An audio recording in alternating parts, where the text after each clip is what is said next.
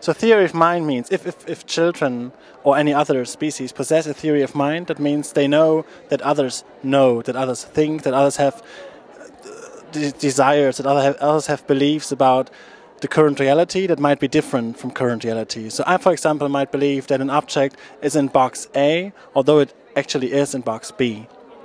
And for a long time it has been thought that children do not understand others' beliefs, for example, before the age of 4.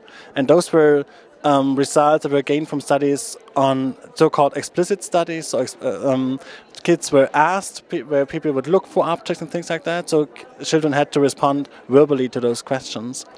In the last, I would say, 7 to 8 years, there's been findings that even infants seem to show some, at least precursors of this theory of mind by looking differently, according to what the protagonist of a video clip, for example, what he believes where the object would be or the object is. They show different looking behavior.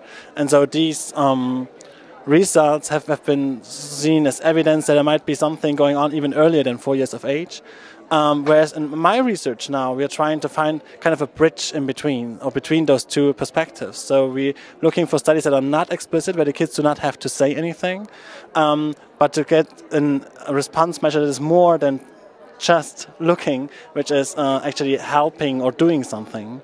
So we also manipulate the protagonist's belief and then see whether infants, most of the studies are done with 18-month-olds, whether infants differentiate in their response behavior according to the protagonist's belief. And what we find is that we now tried 3 different paradigms, so there are different tasks which you could do with kids, even verbally or non-verbally, and in all of those 3 tasks we now found evidence that infants actually do respond differently according to the protagonist's belief.